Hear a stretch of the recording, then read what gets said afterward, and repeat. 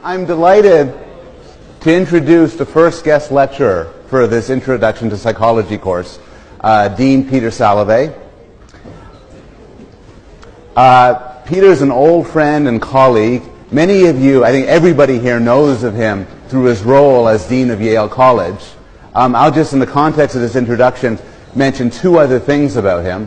One is, prior to being Dean, and in fact still as a Dean, he's an active scientist, and in particular, a social psychologist, actively involved in studying health psychology, the proper use of psychological methods to frame health messages, and also is the founder and developer of the idea of emotional intelligence, an idea he's done a huge amount of research on. Secondly, Peter is, or was, an active and extremely well-known teacher at Yale College. He taught at one point the largest course ever in Yale College, a course in psychology and law, which broke every record ever had here. And before that, during that, and after that, he was a legendary Introduction to Psychology teacher. And I think he had some reason for why he was so legendary with his lecture today on the topic of love.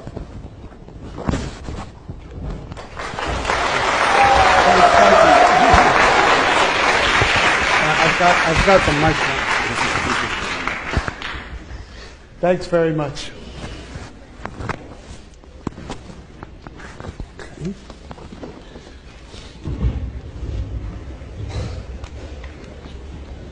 Is that okay? We're okay?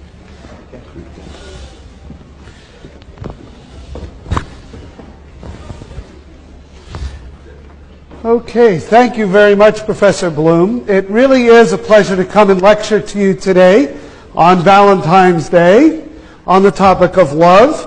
My main area of research is human emotion, and love is an emotion. It's not one that I study personally, at least not in the lab, and but it is fun to talk about, and it is a topic that lends itself to many social psychological phenomena. It's also great to be able to come in and guest lecture. One of the things I very much miss since serving as dean is the opportunity to teach Psychology 110. And although I love being dean, I do miss teaching introductory psychology. The feeling of exposing people to ideas that maybe you hadn't heard before. Well, I suspect some of the ideas in this talk you'll have not heard before, and for a variety of reasons. A couple of the things you'll notice is that some of the experiments I'll talk about today are not the kinds of experiments that can be done anymore. They're not considered ethically acceptable, but they were done in the 50s and 60s and early 70s when ethical standards were different, and so we can teach them, we just can't give you the same experiences that some of the college students that we'll talk about today in these studies had. The other thing I will mention is that there is a certain androcentric and heterosexual quality to much of the social psychological research on romantic love. You'll see that in the experiments. Usually the participants are men, and usually the targets are women in these experiments. I'm not endorsing this as the only way to study love. It just happens to be the way these experiments were done. And so I mention this caution right from the beginning. We'll have to think about, one of the things you should think about is, do you think these experiments generalize to other kinds of dyadic relationships? And that's a question that I think you can ask throughout this lecture. Okay, so let's get started. And to start things off, I think what we need to do is consider a definition. I'm going to define what love is, but then most of the experiments I'm going to talk about are really focused more on attraction than love. Who finds each other of romantic interest that might then develop into a love relationship. But let's start with a definition of love, and I'm going to pick a definition from a former colleague, Robert Sternberg, who is now the dean at Tufts University, but was here on our faculty at Yale for nearly 30 years or so. And he has a theory of love that argues that it's made up of three components: intimacy, passion and commitment, or what is sometimes called decision commitment. And these are relatively straightforward. He argued that you don't have love if you don't have all three of these elements. Intimacy is the feeling of closeness, of connectedness with someone, of bonding. Operationally, you could think of intimacy as you share secrets, you share information with this person that you don't share with anybody else. Okay? That's really what intimacy is. The bond that comes from sharing information that isn't shared with many other people. Second element is passion. Passion is what you think it is. Passion is we would say the drive that leads to romance. You can think of it as physical attraction or sex. And Sternberg argues that this is a required component of a love relationship. It is not, however, a required component of taking a shower in Calhoun College. The third element of love in Sternberg's theory is what he calls decision or commitment. The decision that one is in a love relationship, the willingness to label it as such, and a commitment to maintain that relationship, at least for some period of time. Sternberg would argue it's not love if you don't call it love, and if you don't have some desire to maintain the relationship. So, if you have all three of these, intimacy, passion, and commitment, in Sternberg's theory, you have love. Now, what's interesting about the theory is what do you have if you only have 1 out of 3, or 2 out of 3? What do you have, and how is it different if you have a different 2 out of 3? These are what's interesting about this kind of theorizing is it gives rise to many different permutations that, when you break them down and start to look at them carefully, can be quite interesting. So what I've done is I've taken Sternberg's 3 elements of love, intimacy, passion, and commitment, and I've listed out the different kinds of relationships one would have if you had 0, 1, 2, or 3 out of the 3 elements. And I'm using names or types that Sternberg uses in his theory. These are really from him. Some of these are pretty obvious. If you don't have intimacy, if you don't have passion, if you don't have commitment, you don't have love. Sternberg calls this non-love. That's the technical term. And essentially what he's saying is the relationship you now have to the person sitting next to you, presuming that you're sitting next to a random person that you didn't know from your college, is probably non-love. If it's something else, we can talk about it at the end of the lecture, or perhaps when I get to it in a moment. Now, let's start to add elements. Let's add intimacy. This is sharing secrets, a feeling of closeness, connectedness, bonding. Let's say we have that with someone, but we don't have passion, that is, no sexual arousal, and no commitment to maintain the relationship. This is liking. Sternberg calls it liking. And liking is really what is happening in most typical friendships. Not your closest friendship, but friendships of a casual kind. You feel close, you share certain information with that person that you don't share with many other people, but you're not physically attractive, and there's no particular commitment to maintaining this for a long period of time.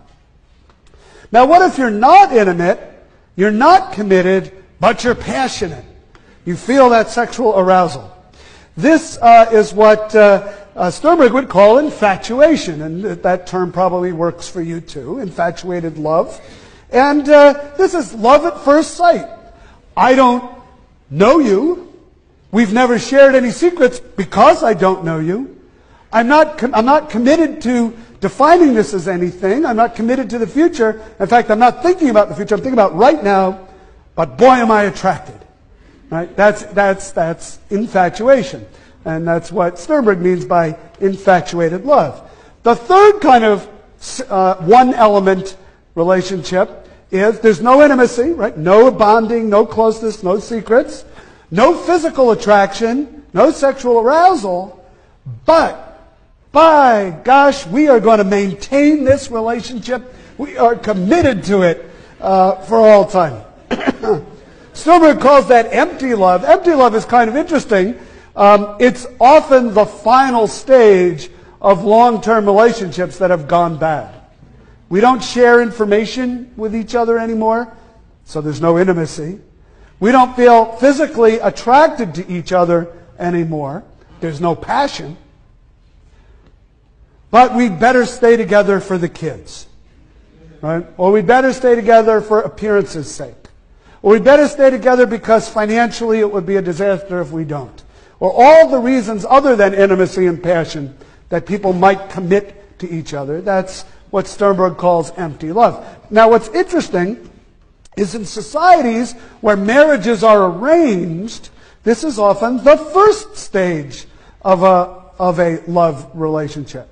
These two people who've maybe never seen each other before, who have never shared secrets, so there's no intimacy, who don't know if they're physically attracted to each other, are on their wedding day revealed to each other and committed legally and sometimes religiously to each other.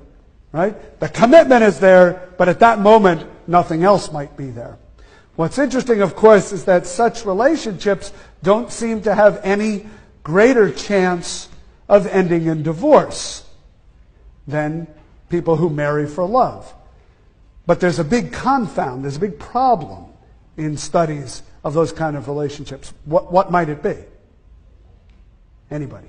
What might be the problem in the statement I just made that these kind of relationships are just as likely to survive as people who marry for love? Yes? Yeah, so they may occur, they're more likely to occur in societies that frown on divorce. They make it very costly, socially costly, to divorce. So they may stay together for all kinds of reasons, not always such good ones. All right, now, who was it who sang the song 2 out of 3 Ain't Bad? Is that Meatloaf? Who was it? It was Meatloaf. All right. If Professor Bloom says it was Meatloaf, it was Meatloaf. You're all saying there was a singer called Meatloaf?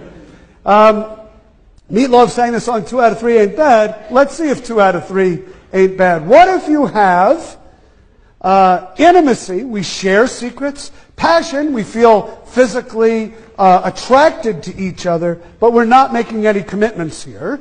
Sternberg calls that romantic love. This is physical attraction with close bonding, but no commitment. Romeo and Juliet, when they first met. This is often the way relationships start. We like each other. I'm physically attracted to each other, to you. I enjoy spending time with you, but I'm not making any long-term commitments here. I'm not even willing to use the L word in describing what it is we have. Right? Many of you might have been in relationships of this sort. That's romance. That's romantic love. Now, what if you have intimacy? We share secrets with each other, but there's no particular physical attraction, but we are really committed to this relationship. This is what Sternberg calls companionate love. This is your best friend. We are committed to sharing intimacy, to being friends forever, but physical attraction is not part of the equation here. This is sort of maybe the Greek ideal in relationships of some kind. All right, what if we have passion? I'm sexually attracted to you, but no intimacy. I don't want to really know that much about you. I don't really share anything of me with you, but I am committed to maintaining this physical attraction to you. Well, that's what Sternberg calls fatuous love. It's a whirlwind courtship. It's a Hollywood romance. It might lead to a shotgun wedding. Maybe you find yourself in Las Vegas and you get married for a day and a half and then realize that this wasn't such a good idea, and maybe your name is Brittany and you're a singer. Well, anyway, you get the idea. That's fatuous love. We are basically committed to each other for sex, but it's very hard to make those relationships last a long time because we might not have anything in common, we might not share anything with each other, we might not trust each other, we're not particularly bonded to each other. On the other hand, if you have all three, intimacy, passion, commitment, this is consummate love, according to Sternberg, complete love. This is how he defines love. Okay, so now you have a definition of love, and you can now, as a homework assignment, sit down tonight and make a list of every person you know by the three elements of love, and just start putting the check marks in the boxes and tallying up your personal love box score. And we don't want to collect those. We don't even want to see those. But you can have fun with that. Then you can ask the other people to do it too, and you can compare with each other. And, if you all survive this exercise, you'll be better for it. But what doesn't kill you makes you stronger. That's the idea behind that exercise. All right. Now, the social psychology of love really has been a social psychology of attraction. What makes people find each other attractive? What makes them want to be intimate? What makes them physically desirable to each other? What might lead to a commitment, a decision to make a commitment to make the relationship last? This is just so nice. I'm giving this lecture on love, and the two of you are holding hands here in the front row. It's really, and it's just good.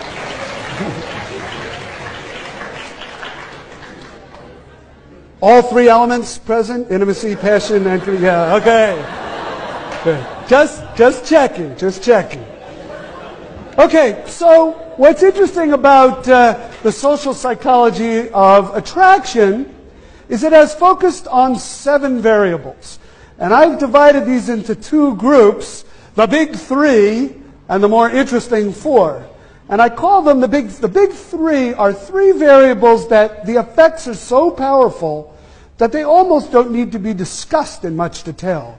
The more interesting 4 are the ones I'm going to focus on in this lecture because they're a bit more subtle and they may be things that you've never heard of before.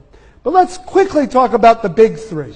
The way to understand the big 3 is with the phrase, all other things being equal.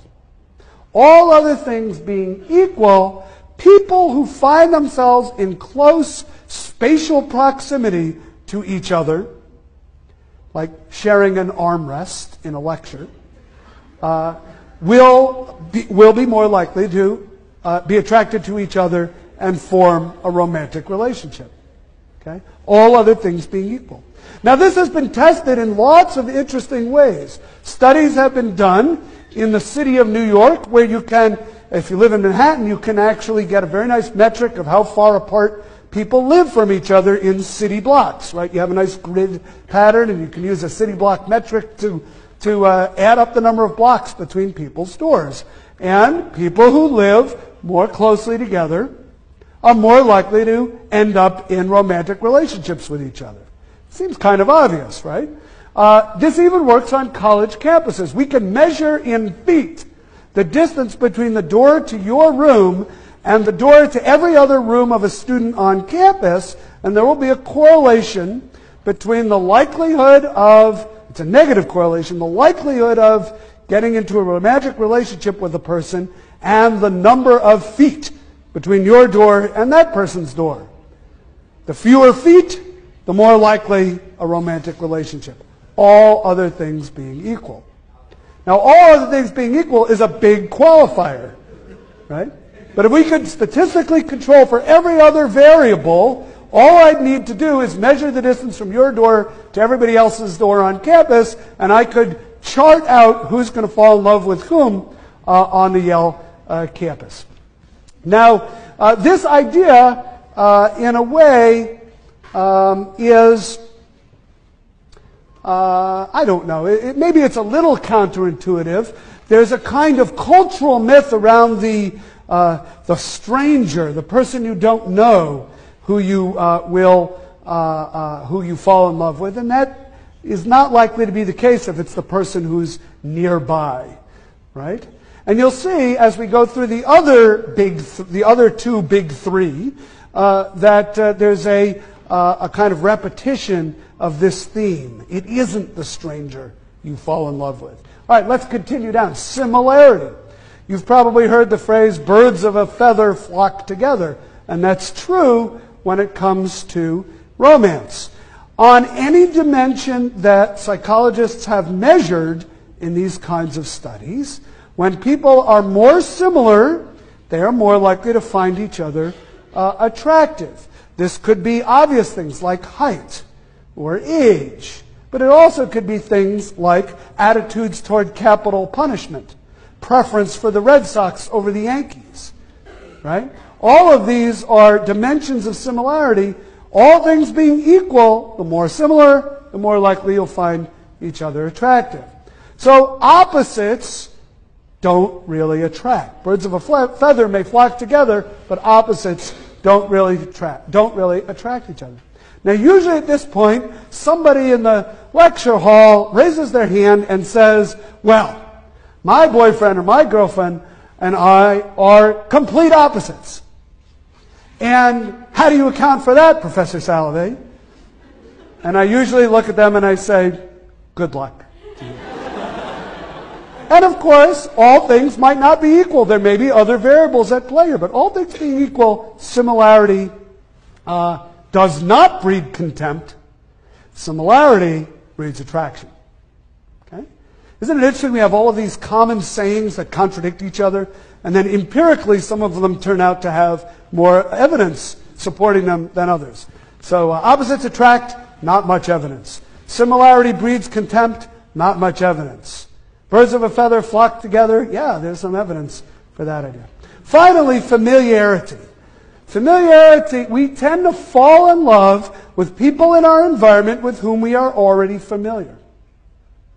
The idea that some enchanted evening we will see a stranger. Where are the new blue when you need them? Some enchanted evening you will see a stranger across a crowded room. Right? What musical is that from? South Pacific. Very good. You will see a stranger across a crowded room. That's kind of a cultural myth. Of course it happens. But much more common is somebody you already know, somebody you have seen repetitively, you suddenly find attractive, and a relationship forms. Okay? So the big three: people who are similar to you, people who are already familiar to you, people who are nearby in space. These are the people, all things being equal, that you will find attractive. Okay? So those are the big three. Those are big main effects. Those are big, easy to observe in various ways in the lab. By the way, the familiarity idea doesn't just work for people. I can show you words in a language that you don't speak. And I can flash those words to you very quickly. And I can later repeat some of those words and mix in some new ones that you've never seen before. And I can say, I know you don't know what any of these words mean. I know you can't read these characters. But just if you had to tell me which ones do you like and which ones don't you like, or how much do you like each one, the ones you will like more are the ones you saw earlier, the ones that you already have familiarity, even if you don't remember having seen them. Even if that familiarity was generated with such quick exposures that you don't remember even having seen anything, you will get that familiarity effect. Okay? Good. The more interesting four.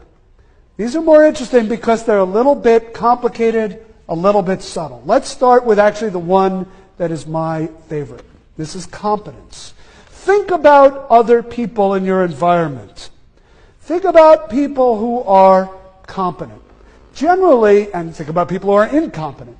Generally, we are more attracted to people who seem competent to us. Now that isn't very interesting. And it turns out that's not really the effect. Yes, we're more attracted to people who are competent than people who we think are incompetent. But people who are super competent, people who seem competent on all dimensions, they're kind of threatening to us. They don't make us feel so good about ourselves, right? They make us feel a bit diminished by comparison. So what we really like, the kind of person we're really attracted to, is the competent individual who occasionally blunders. And this is called the pratfall effect, that our liking for the competent person grows when they make a mistake, when they do something embarrassing, when they have a failure experience. Okay? You can see this with public figures. Public figures who are viewed as competent, but who pratfall, who make a mistake, sometimes they're even more popular after the mistake. Okay? I think of Bill Clinton when he was president. His popularity at the end of his term, despite what everyone would agree, whether you like Bill Clinton or not, was a big mistake with Monica Lewinsky. His popularity didn't suffer very much. A lot of people in the media would describe him, well, it just shows he's human. He makes mistakes like the rest of us, even though that was a pretty big mistake. Right? And you can see this even with smaller pratfalls. Sometimes public figures are liked even more after their pratfall. Now, the classic experiment, the classic pratfall experiment is just a beautiful one to describe. It's a work of art, so let me tell you a little bit about it. In this experiment, you're brought to the lab, and you're listening to a tape recording of interviews with people who are described as possible representatives from your college to appear on a quiz show. The quiz show is called College Bowl, which I don't think is on anymore, but was on when I was in college. And you're listening to interviews with possible contestants from Yale who are going to be on College Bowl. You have to decide how much, what you're told is you have to decide who should be chosen to be on College Bowl. And you listen to these interviews. Now, what's interesting is there's two types of people. The nearly perfect person and the mediocre person. The nearly perfect person answered 92% of the questions correctly, admitted modestly to being a member of the campus honor society, was the editor of the yearbook, and ran varsity track. That's the nearly perfect person. The mediocre person answers only 30% of the questions correctly, admits that he has only average grades. He worked on the yearbook as a proofreader, and he tried out for the track team, but didn't make it. So you see they're keeping a lot of the elements consistent, but in one case he's kind of an average performer, and in the other case, nearly perfect. Now, which of these two people do you find more attractive in listening to the tape? So when they ask you questions about which person should be on the quiz show, people say the more competent person, but they also ask questions like, how attractive do you find this person? Now, you're only listening to an audio tape. How attractive do you find this person? And the results are pretty obvious. The competent person is rated as much more attractive, considerably more attractive, than the mediocre person. Okay? If this were the end of the story, though, it would be a kind of boring story. And it's not the end of the story. Now what happens is half of the participants in the experiment who have listened to each of these tapes, you only get to listen to one tape, half of them are assigned to the blunder condition. And what happens in the blunder condition is the tape continues, and what you hear is the clattering of dishes, the person saying, oh my goodness, I've spilled coffee all over my new suit. Okay? That's the blunder. That's the pratfall. Now you're asked, who do you find more attractive? And look what happens. Your rating of the attractiveness of the competent person grows even higher. The competent person who blunders, this is the person that I love. Unfortunately, the mediocre person who blunders, you now think is even more mediocre. Right? This is the sad irony in these experiments. The effect works both ways. So the mediocre become even more lowered in your esteem. in your regard. Now, I'll tell you a little personal story about my coming to Yale that relates to this experiment. This is one of the most famous experiments in the history of social psychology. I wouldn't quite put it up there. You'll hear maybe later about, or maybe you've already, about Milgram and maybe Asch conformity and maybe Robert's cave. Those are even better known than this, but this is right up there. This is a top 5 experiment. And it was done by Elliot Aronson, who has retired now, but for many years taught at the University of California, Santa Cruz. Name is not one that you need to know. In any case, I came to Yale in 1981 as a graduate student, and I was looking for an advisor, and I was kind of interviewing with a faculty member at Yale at the time named Judy Roden. Some of you may know that name because she went on later to become the president of the University of Pennsylvania, and now is the president of the Rockefeller Foundation. But I was interviewing with her, and set up a meeting, and what I was trying to persuade her in this meeting was to take me on as one of her students, to be my advisor. And it's about my 3rd or 4th week of graduate school, and I'm pretty nervous about this, and she could be intimidating to a first-year graduate student. And I remember I was holding this mug of coffee, and I was pleading with her, trying to convince her to take me on as her student.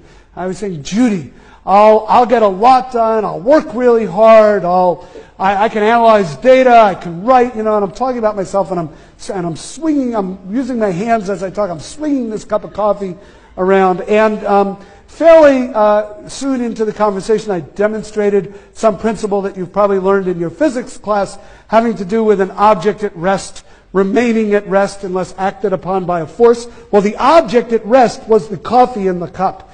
And when I pulled the coffee cup out from under the coffee, it landed right on her desk and I watched in slow motion as this wave of coffee just moved from my side of the desk to her side of the desk. She jumped up and jumped back and started moving papers around and really was giving me this look like, why don't you just leave? So I was trying to save the moment as best as I could, and I looked at her and I said, Judy, you remember that old experiment that Elliot Aronson did on attractiveness? She looked at me kind of out of the corner of her eye. I said, well, that was my blunder. Now you're going to like me even more. And she just shook her head and she said, Peter, you know that effect only works if I think you're competent first. Anyway, that was my introduction to Yale, graduate school at Yale. All right, so blundering. Only blunder if you're competent first, and it will make you more attractive. That is the pratfall effect. Let's move on. And I'm going to move a little bit quickly through all of this because I want to leave time for a few questions at the end of the lecture. Let's talk about physical attractiveness as number 2 of the more interesting 4. Now, physical attractiveness is one that really bothers us. We don't like to believe that physical attractiveness accounts for much in life. It seems unfair. Except at the margins, there isn't much we can do about physical attractiveness. And when we're not pictured in the rumpus, it can really hurt, So we don't like to believe that physical attractiveness matters. And the interesting thing is if you do surveys of college students and you say to them, rate how important different characteristics are in relationships that you might be involved in, they will say that warmth is important, sensitivity is important, intelligence is important, compassion is important, sense of humor is important, and they'll say that looks aren't important. But if you measure all of those things, let's do it in a different order. If you send everybody out on a blind date, and then you look at, after the blind date, how many of those people who are matched up blindly actually go on a second date? Actually get together again? What predicts who gets together again? Was it the rating of warmth? No. Sensitivity? No. Intelligence? No. Compassion? No. Sense of humor? No. What was it? Looks. So we believe that looks don't matter. And unfortunately, they do. Now, the good news in all of this is the studies that looked at physical attractiveness in this way were just looking at what predicts a second date after a first date. Obviously, what predicts a long-term relationship are probably things less superficial than looks, or at least other things in addition to looks. But it is a great predictor of a second date. And college students, year after year, say, but it's not important. And it's one of those classic dissociations between what we think is unimportant and what empirically turns out to be more important. All right, well, there are very interesting studies that have been done with physical attractiveness. At the University of Minnesota, a computer algorithm paired people up. Couldn't have been a very complicated algorithm because it basically paired people up randomly on the campus. But a lot of data about all the students on campus were collected, and people were then randomly paired up and sent to the dance, and then they were tracked over time. And just as in the thought experiment I just gave you, the University of Minnesota students acted in the same way. If they rated their partner as attractive, the randomly assigned partner, they were more likely to continue the relationship.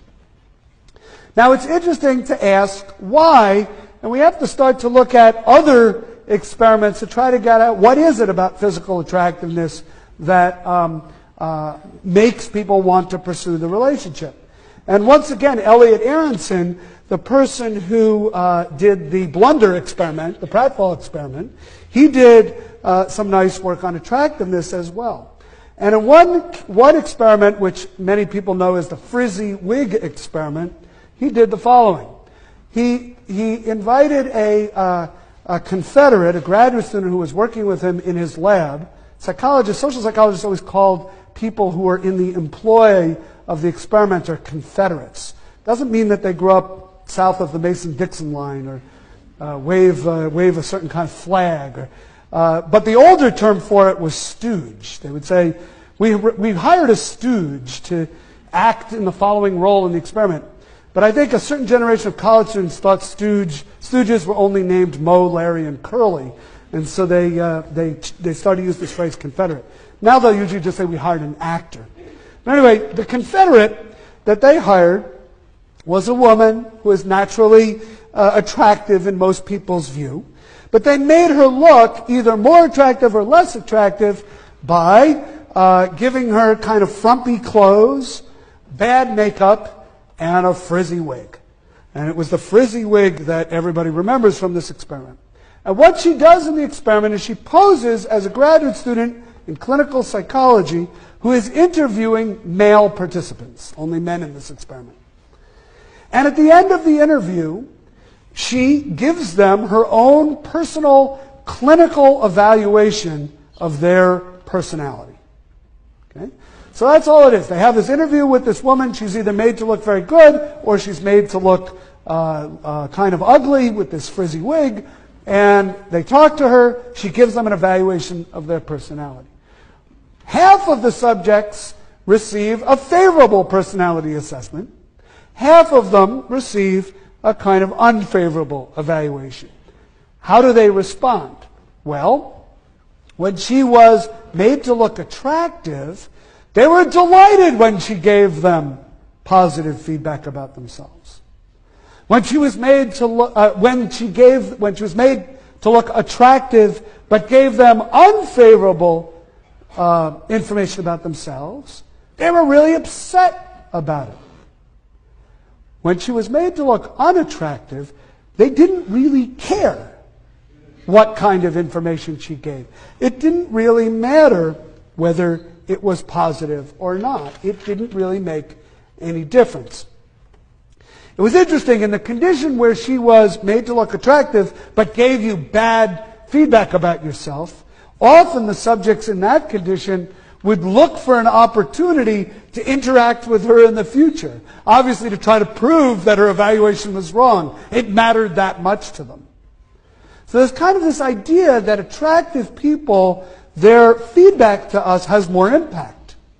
I'm not saying this is fair. I'm not saying it's rational. I'm not endorsing it.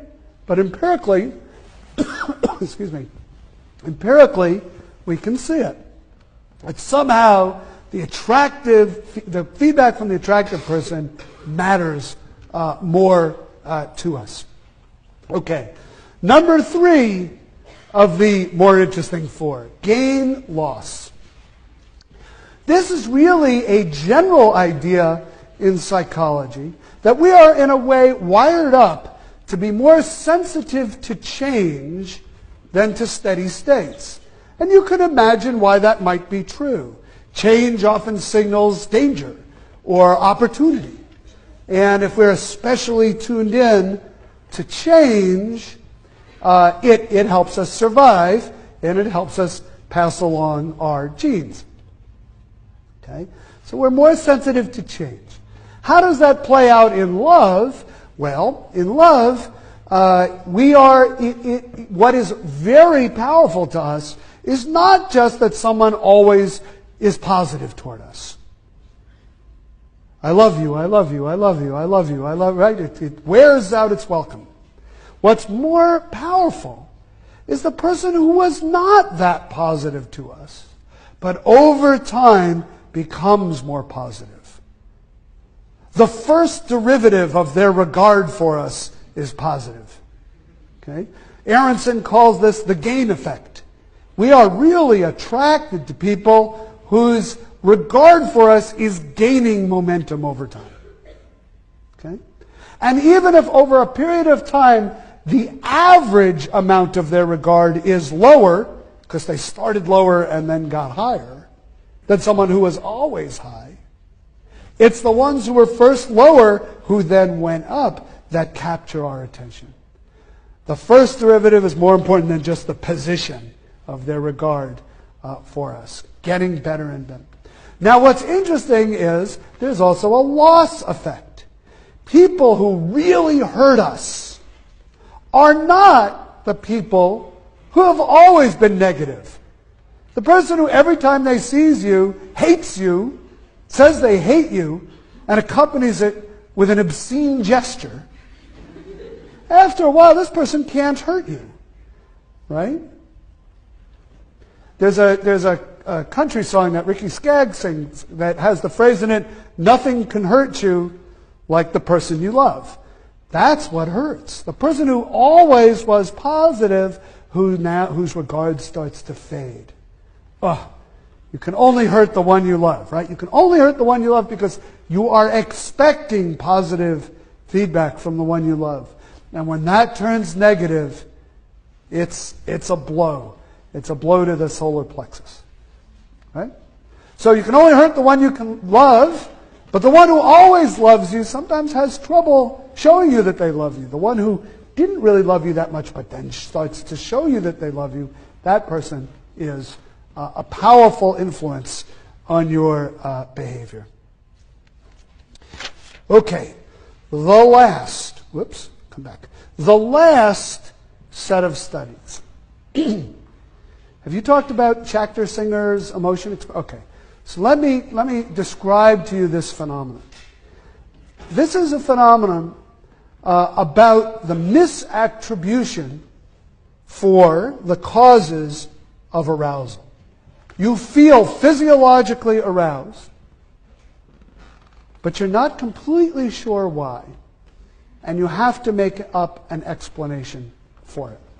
I think what I want to do, and sometimes that explanation is accurate, but the ones that are interesting here are the ones where you misattribute the cause of the arousal. You make a mistake and think it's love when it might be due to something else. So let's do a thought experiment. I'm a Yale College student for the purposes of this thought experiment. And I live in Pearson because I need to walk a great distance to Chapel Street, to the Starbucks on Chapel Street. And I have a friend who I don't know that well, somebody who was sitting next to me in class a few weeks in a row, and I said, you know, would you like to go see the New Blue in concert and then get coffee after it Friday night? And she says to me, sure, I would do that. And so the New Blue concert takes place in the Pearson Davenport Theater in the basement there, what used to be a squash court. It is now a little theater. And we enjoy ourselves at the concert. And then I say, let's go to Starbucks and get a coffee. And so we walk that distance from Pearson College down to the York Street gate, over to Chapel Street, make the left on Chapel Street, another block down to High, walk into the Starbucks. And she says to me, you know, I better have a decaf because it's kind of late. I want to be able to sleep. And I say, that's fine, whatever you want. She says, yes, I'll have a decaf double espresso mocha skinny with a, what? What other dimensions are there? Right? A double espresso mocha skinny. Frothed. And I say, okay, fine, I'll have a coffee. And I go up there and I order the drinks. I'll have a small coffee, please, and a double espresso mocha skinny frothed.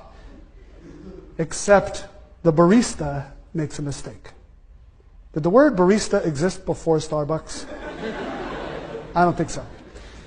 The barista makes a mistake. The barista uses caffeinated coffee in the drink instead of decaf. Doesn't tell anybody, doesn't tell me, I don't see it. I just come back with my black coffee and my double espresso mocha latte skinny frothed. Except it isn't espresso. It's got 2 shots of caffeinated espresso. I'm sorry, it isn't decaffeinated. It's got 2 shots of caffeinated espresso in it. And I put it down on the table, and we're having this nice conversation, and we're drinking our beverages, and it's about 12:30, 1 o'clock now, and Starbucks is closing, and it's time to walk back to Pearson. And we're walking back to Pearson, and we leave the Starbucks, we make a left on Chapel Street, we're walking up to York, I'm getting a little sleepy, but my friend looks at me and says, I feel a little funny. What's actually happening? Her heart is beating a little faster. Her palms are beginning to sweat. Her breath is coming a little shorter than it otherwise would. I don't know. Is it warm in here? She says, I don't think I've felt this way in a very long time. It couldn't be the coffee. I ordered decaf. What could this be? What? Then she turns and she looks at me. And she says, what a day this has been. What a rare mood I'm in. Why, it's almost like being in love. And it is almost like being in love, except what it really is 2 shots of caffeinated espresso causing a rapid heart rate, an increase in respiration, sweaty palms, but I don't realize, she doesn't realize that's what it is. She turns to the most salient, this is the way social psychologists would say it, turns to the most salient object in her immediate social environment, that would be me, and says she's in love. That's the idea of misattribution. Aroused due to something else, don't know what that is. It's best if you don't know what that is. Or even if you do, mistakenly attribute it, misattribute it to physical attraction, romance, intimacy, passion, and commitment. It's love. All right, now, I don't necessarily recommend that you do this thought experiment in vivo this weekend. Although if you're lonely, you might want to try it. But we can take this idea right, we can actually do research on this. We can take it into the lab. But before I tell you about lab experiments, let me tell you about the most famous field experiment on this idea. We call this the Rickety Bridge experiment. And there's a bridge at the University of British Columbia that crosses a river that runs through campus. And there's actually two bridges. The rickety bridge is one that's kind of a rope bridge. It's hundreds of feet above the river. It sways in the breeze. It's only about 3 feet wide. You kind of hold on to it carefully and you cross the river. It's a pretty scary way to cross that river. Has anybody seen this bridge? It's still there. Yes, you know this bridge. Okay. There's another way to cross the river. It's on a low bridge near the water, solid wood planks, nice and wide, hand railings made out of solid wood, and you can cross the bridge that way. So what two investigators at the University of British Columbia did is they simply positioned, once again, an attractive actor or Confederate on one side of the bridge. She was a woman, and she met men crossing the bridge. And she would intercept them as they came across the rickety bridge or the low bridge. And she would ask them a few questions and conclude with, can you write me a story? You would help me out with my experiment if you just write a little story right now. Then she would collect their story and she would say, if you have any questions about this experiment, here's my phone number. Actually, this happens when you're in experiments. You get the phone number of the experiment. What happens? Well, the male students who crossed the rickety bridge, they wrote these sexy stories with interesting content, with kind of little bit ribald themes. And the people on the solid bridge, they just wrote pretty boring stories. The people who crossed the rickety bridge were more likely to call her up later and say, yeah, I'd like to talk about that experiment I was in. Can we meet at the Starbucks? You drink decaf, don't you? Right? And the people on the low bridge were much less likely to call her up. Okay? What was going on? Well, this was interpreted as misattributed arousal. On the rickety bridge, you're swaying in the breeze, hundreds of feet above the water. The bridge seems unstable. Maybe you'll make it, maybe you won't. Your heart is beating. Your palms are sweating. You're breathing harder. You meet this person and she seems more attractive because you're feeling all these things and you attribute it to the attraction. Now, there's a reason why this study is bad science. There's a major flaw in this study. The clue to the flaw is that you can't even call this study an experiment. What's the flaw? Anybody? Yes? People who would take rickety bridge might be more likely to be more adventure. People who take the rickety bridge might be the kind of people who are more looking for adventure than the people who take the solid bridge. Right. Another way of saying it is there isn't random assignment of the subjects to the two conditions in the study. That's no random assignment, it's not an experiment. By not randomly assigning people to these two conditions, you may be capturing just individual differences in the kind of person who, when there's a perfectly stable, safe, low bridge, says, I don't want to go on that bridge. I want to go on the bridge where I have to risk my life to get to class. And then should it surprise us that that's the kind of person who would call a perfect stranger on the telephone and write a sexy story and give it to them? Right? We're not so surprised. So what we have to do, of course, is take it into the lab and do this in a more systematic way with random assignment. And this is how I want to finish up today. We have till 2:45, 3:45? Okay, great. I'll take about 5 more minutes to finish up, and that'll give us some time for questions. So how do you do this in the lab? Well, you can bring people into the lab, and I can present you with a Confederate who said, let's say you are all in condition 1, everybody on this side of the room, and I can say to all of you, please wait here. We'll begin the experiment in a moment. While you're waiting, please fill out this form. And the form includes how attracted you are to the experiment, to me. I can do the same thing over here. I can give you the form that asks you to rate how attractive you think I am, and I can give you the same instruction with a crucial difference. Please wait here. We will begin the painful shock experiment in a moment. Please fill out these forms while you wait. What happens? The people who got the painful shock instruction are more likely to find the Confederate attractive. Why? Well, they're sitting there thinking about painful shock. It's making their heart beat faster. It's making their palms sweat. It's making them breathe harder, maybe. And even though it's fairly obvious what's doing that, they still misattribute that arousal to, I must be falling in love. Even with that obvious an instruction. You can do this in other ways. You can bring, here's one of my favorite ones.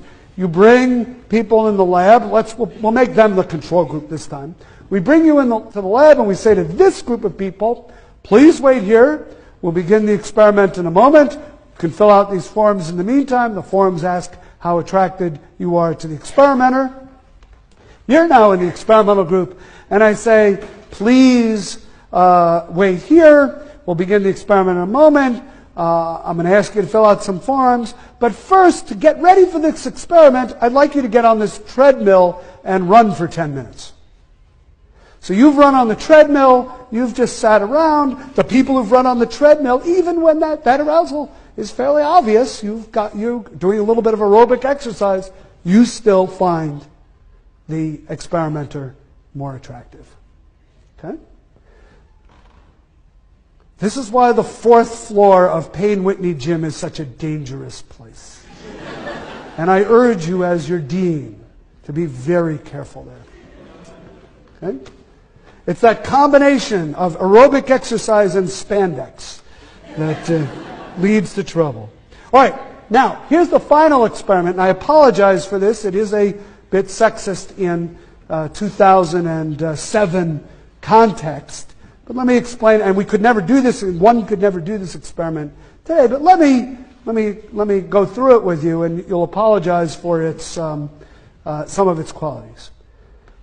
In this experiment, male subjects were brought into the lab, and they were asked to look at centerfolds from Playboy magazine.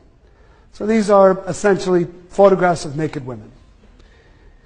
And they are wearing headphones that amplify their heartbeat.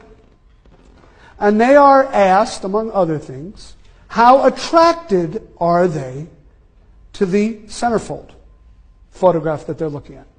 So maybe, I don't remember how many they look at, maybe it's about 10. So these slides are coming up. They've got the headphones on.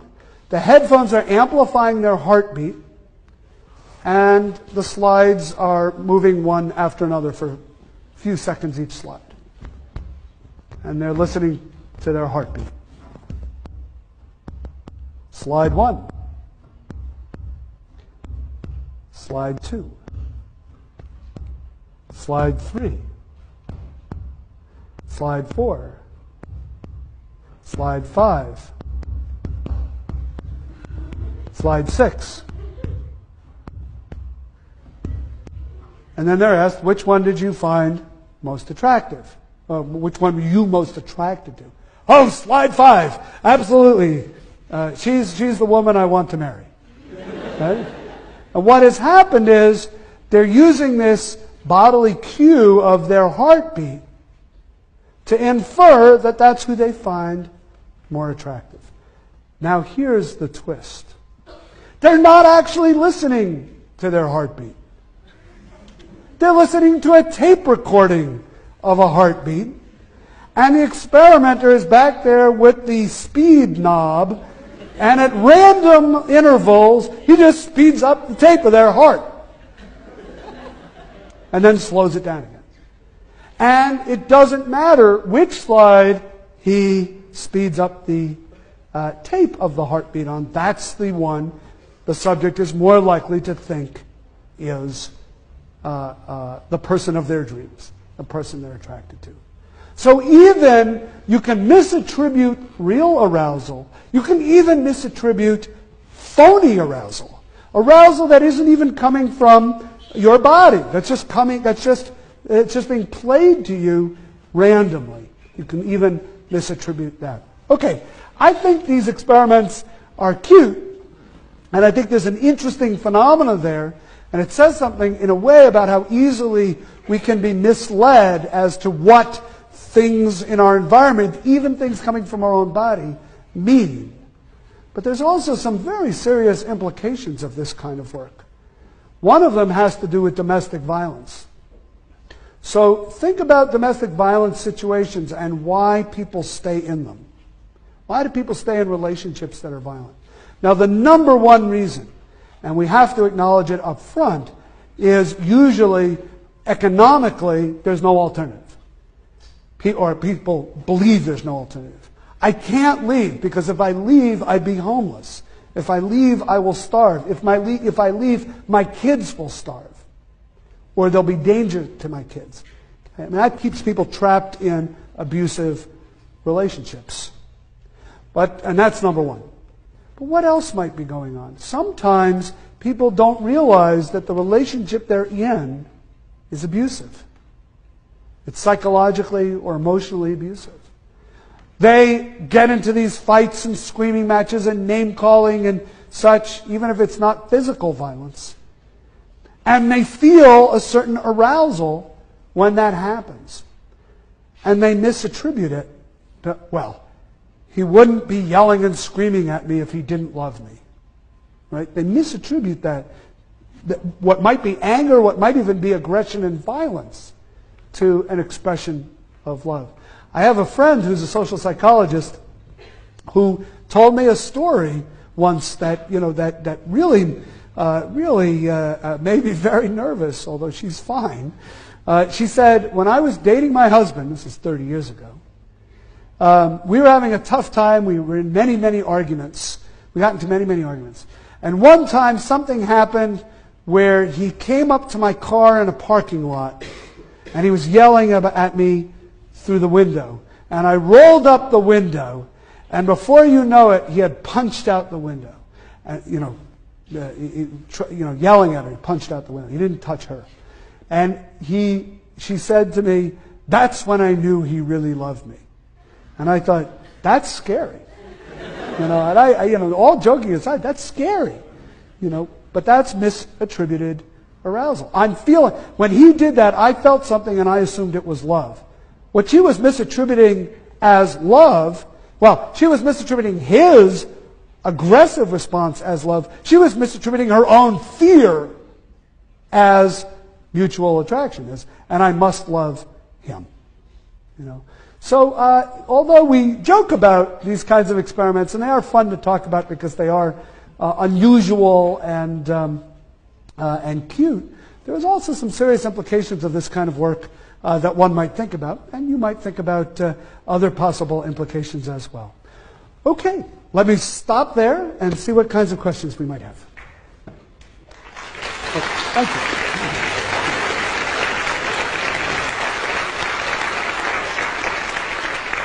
Thank you. Thanks very much. That's very kind of you. Because we are on tape, I'll repeat any questions that come in. Yeah? For the painful shock experiment, yeah? Could you not say that if you're informed that this experiment will include painful shocks, do you not rate the experimenter higher because you know that he's in control? Right. So the question is, in experiments like the painful shock experiment, if you're told in advance, like you all are, through a consent form or by the experimenter, this is an experiment involving painful shock, will you still rate the experimenter as more attractive? Or will you not be able to misattribute the arousal? It is true. The more salient we make the source of the arousal, the less likely you can get the effect. If in my thought experiment, I say to my friend, well, I know why you're feeling that way. The reason why you're feeling that way is because the barista made a mistake and gave you caffeinated espresso when you asked for decaf. Or maybe you just love me. Right? The person is not likely to say, oh, I bet it's love. They're more likely to think, Oh, caffeine, yeah, that's the parsimonious explanation here. So it is true, the more salient you make the cause of the arousal, the less likely you'll get the effect. But you can see, even in experiments where the cause of the arousal is somewhat obvious, at least to us, you can still get a misattribution effect. Other question? Yes? Are the factors that you mentioned earlier, like the there's also factors that affect initial attraction rather than maintenance of relationships? Yeah. So the question is, are any of these factors, like particularly the big three, proximity, familiarity, similarity, do they affect the maintenance of relationships or just the initial attraction? You know, it's interesting. My guess is they affect both initial and maintenance over time. But the literature mostly focuses on initial attraction. We have much richer data on that initial attraction and those initial stages of the relationship. In part because it's a little hard to follow couples over time. And imagine the sort of Heisenberg-esque problems we would get carefully following romantic couples over time and interfering with them to ask questions and make observations. It'd be hard to let this this relationship naturally unfold. So really the focus of many of these experiments is on initial attraction. That's why I always say my lecture is on love. The definition of terms is about love, but the experiments really are much more about attraction than about love. Another question? Yes? Can someone feel consummate love for more than one person? Can someone feel consummate love for more than one person? It's a very good question. It's actually a question that's debated in the literature. I didn't get into it at all in this lecture. But there's an interesting debate going on about love and many other emotions between people who take a kind of evolutionary perspective on these states versus people who take what might be called a more socially constructed perspective. And these aren't necessarily so incompatible. But the evolutionary perspective, I think, would argue that you can feel that kind of love for more than one person, or at least it would facilitate the passing on of your genetic material to a larger array of the next generation. You know, so I think the evolutionary explanation is not a problem. But we have constructed a world where in most societies, except for very unusual polygamous societies, the belief is that you can't love more than one, right? And so you've got this tension between what might be evolutionarily wired impulses and a kind of social constraints that say this isn't good, this isn't appropriate, this is taboo. And my guess is the result is, yes, you could, but you're not going to feel unconflicted about it. And it's because these two are confronting each other at the same time. How about one more question, and then we'll let you go. Sorry, I saw him first.